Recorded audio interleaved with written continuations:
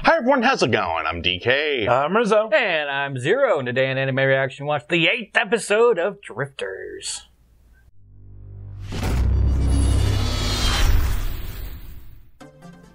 If you want to check out our reaction to the 8th episode of Drifters, hit that link in the description below. And be sure to give us feedback in the comment section, because we love hearing from you. And as always, if you like what you see, subscribe to Otaku Saga. Don't forget to like and share our videos. And thanks for watching. So in this episode of Drifters, we had a lot of... World building. Yeah, a lot of world building. More world building. Yeah, a lot of characters moving around. Yeah. So you get kind of... it's kind of a cool-down episode from the fights, because after the fight in the last episode, this one picks up right where it left off with Nobunaga meeting Abe no Haru Akira. Abe no Sebe. Abe no Seimei. Yeah, and they probably explain it that it's Abe no Seimei, but... Yeah. Yeah. Basically, he learns that he was called Abe no Seimei, but he doesn't feel that he's deserving of the title, so... He just calls himself that. Yeah. What a humble brag. Anyway, I'm going to call him Abe no Seimei because that's a lot easier for me to say. And it's a lot more commonly used name. Abe no Kira. Abe no Kira. Or, what did, he called him Abakira, I think. Or, no, Haruki. Haruki. Or something like that. I don't know, he called him a bunch of things. Nobunaga in this show is definitely a nicknamer. Definitely. Damn headhunting ghost. Toyo. Toyo. Boobino. But yeah, it picks up right where they're meeting for the first time. It's revealed that Joan of Arc flees after Toyohisa leaves her in the well. Yeah, so this creates a nice little conflict of interest between Abe no Seimei and Toyohisa. They differ on it. Yeah, basically Toyohisa, follows a code that basically, says that he's not going to take a woman's head in battle. Yeah. Whereas Abe no Seimei is... Well, she's an end, kill her. Yeah. Doesn't matter if it's a he or she, it's an end, kill it. Yeah. Pretty much, yeah. Don't think of it as male or female, but as the enemy. So yay, one more disadvantage for our plucky underdog protagonist to overcome. Because they're also everyone has their own ends to meet, their own goals they want to achieve. Unlike the ends who just want to destroy the world. I think that it's going to be somebody else who takes on Joan of Arc next time. Okay. Probably. I'd imagine that Abe is probably going to go as far as he can to make sure that Toyohisa is not the one who faces off with the females anymore. Yeah, because, the major ends they've displayed, you not only have Joan of Arc still, but you have Anastasia out there as well. So,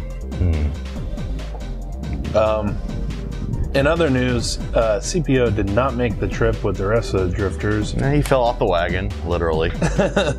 Yeah, literally, they were being chased. They got hit with fire arrows. He goes to pull one off of the wagon, so that it doesn't explode the ammunition that's on board. Yeah. And they hit a bump, and he falls off, and ends up in the forest where Kono crash landed his Zero, and became king of the dog people. Dog people. I think the kobolds. Yeah. Yeah. Which was an absolutely hilarious scene. So you have CPO speaking Latin, and then Kono speaking Japanese, and they're both like arguing with each other, but neither of them knows what the other's saying. And then CPO finally gets through to Kono by saying Roma, which is the same in Latin and Japanese. Yeah.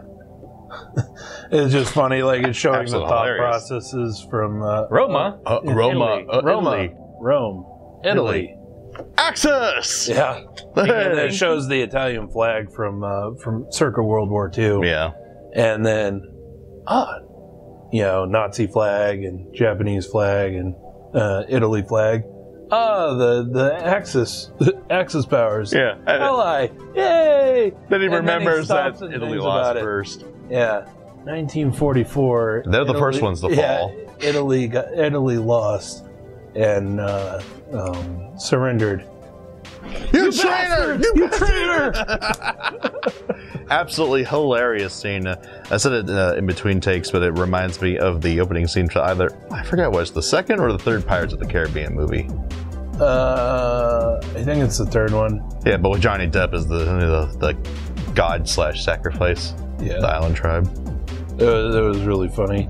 But I liked how that bit was really, really good storytelling, because if somebody's not necessarily familiar with the character or why he'd be acting a certain way, it's really a good job of giving the character's motivation of why he turns around and then tries to kick Scipio's ass.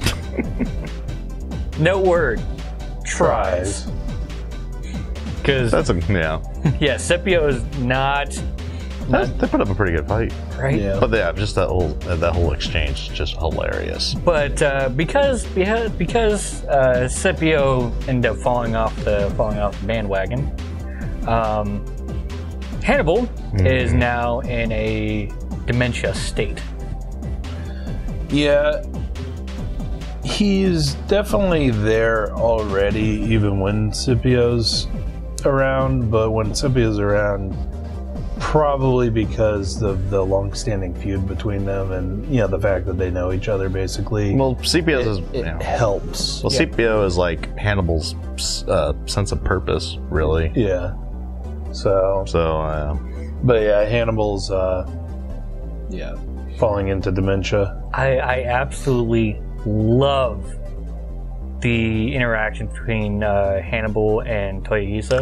Oh yeah, because Toyohisa looks at him and was like, "Man, you really fucked up."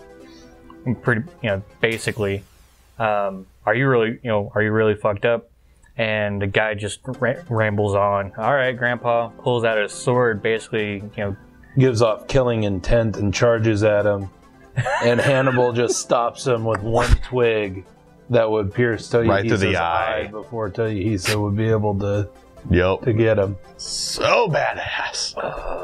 And then continues to ramble on. So, but Toyohisa recognizes that there's still a glimmer left in his eyes. Well, yeah, as Toyohisa put it, he has the same eyes as my uncle. Not to be fucked with. Crazy as hell. Because your client are a bunch of freaks. Speaking of not to be fucked with, Nobunaga in this episode, like, holy shit. Came out, spilled like basically all the beans to Abe no Seimei. And everyone present, really. Yeah, and everybody present. And he did this obviously after finding out about gunpowder and the guns. Well, it shows him pick up a casing, a shell casing, and then he turns and asks them about it, and, well, basically Butch Cassidy and the Sundance Kid revealed to Nobunaga the technology of modern day firearms. Yeah, modern day firearms and bullets with casings. Or at least mid-1800s. Well, yeah. But yeah, far future. Pretty modern. I mean, the technology hasn't really changed a whole lot since then. Anyway. That's true. I mean, yeah, you still got machine parts. The bullet hasn't changed.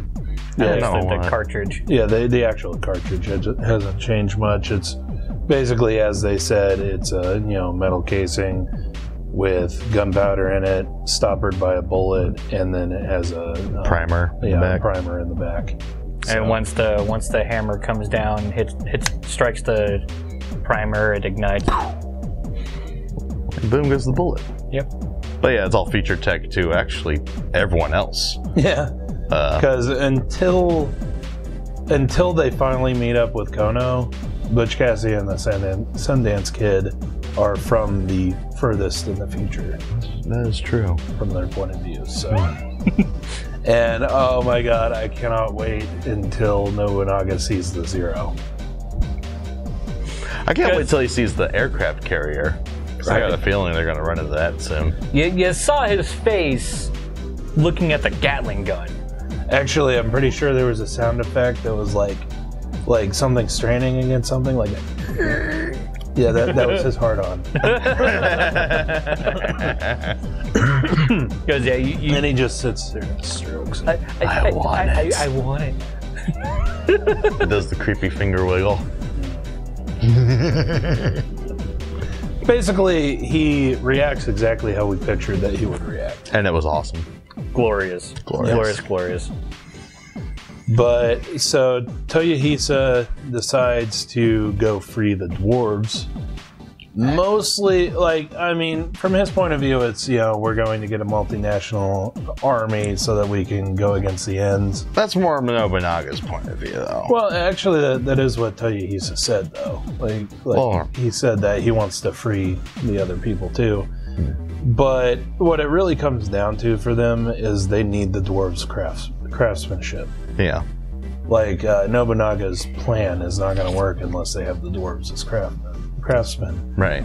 So that's why it's so important. And then the elves, bring up the classic, dwarves versus elves feud. And so Toyohisa just badass as all fuck, like he is. All right. Okay. We're going to go free the dwarves. If anybody's coming with me, then come with me. If not, whatever. If not, whatever. See ya. Just walks out. And of course, the elves from the first village are like, well, he saved our lives, so we should go help him. And also, the reason why the Orte Empire was able to take over was because we wouldn't put aside our petty squabbling. So somebody needs to do it. Put on your big boy pants. Basically. And also, now that the elves are basically going to go save the dwarves, so that'll make for some awkward interactions, I'm sure. Yep. I'm looking forward to the. Don't tell the elf. But so Toyohisa basically says, "Oh, hey, we're gonna go free the dwarves." Abe no Seimei and Butch Cassidy and the Sundance Kid and also Hannibal. Abe no Seimei decides to go back to the Octoberists' headquarters. Yeah, because they need to regroup and start to search for CPO. Yeah. And so they go back, but in the meantime, Butch Cassidy gives Nobunaga a revolver, and then they also leave the Gatling gun with them because they're out of bullets. So to them, it's just useless. Yeah, it's just iron. Yeah. So, in his hands, he could probably take it apart and figure out how it's made, and put it back together again. I'm not sure exactly how well that will work, but I got a feeling we'll find out soon enough. Yeah. Also, they talked about needing a scientist, and then what's his name? Saint-Germain. Count Saint-Germain did the sneeze gag since they're talking about him. I'm sure we'll see that clown guy. Tomokazu Sugita. Yeah, I know. Oh my God. Of all the characters. Yeah, I wasn't really paying attention during that episode to the voice that much, and then I noticed that Tomokazu Sugita does his voice. I'm like, what? That's definitely going outside your typecasting. Right. So this is going to be good. Also, something that we did not mention right at the beginning, we actually got a conversation between Yoichi and Yoshitsune? Yoshitsune? Mm-hmm. Which I assume is one of his brothers or something like that. One of his rivals. Yeah, it's somebody. They said it was a lord, actually. Yeah. Because he said he's not following his orders anymore, so... Yeah. I also do want to point out that we recently had to redo our reaction to episode 3, so we kind of have a little bit of a we went back and watched that, which is why I remembered this.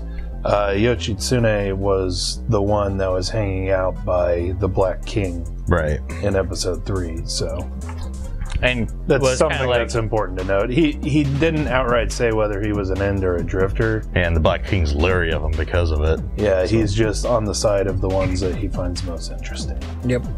His own side. But yeah, it really shook Yoichi Yeah. to the bone. There's some past trauma involved for sure. But yes, so I'm looking forward to more of this. Oh, as always, this is just Drifters is just like, oh my god. If you don't like this anime, like, what? I almost want to say, what's wrong with you? It has everything, and it is fucking epic. Pretty much. But let us know what you thought of the anime, what you thought of our reaction in the comment section below. Yep, thumbs up if you like it. Thumbs down if you don't. But that's gonna do it for this episode of Anime Reaction. As always, I'm DK. I'm Zero. Numberzo. See you next time.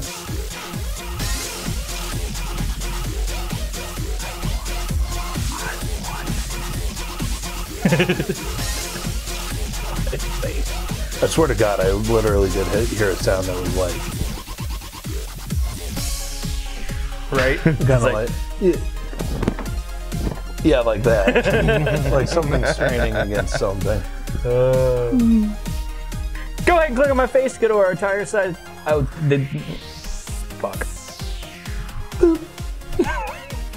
Go ahead and click on my face to go to our Otaku Saga Talks. Click on my face to go to Otaku Saga Gaming, our gaming channel. And click on the waifu to subscribe to Otaku Saga and check out our new and improved Patreon page.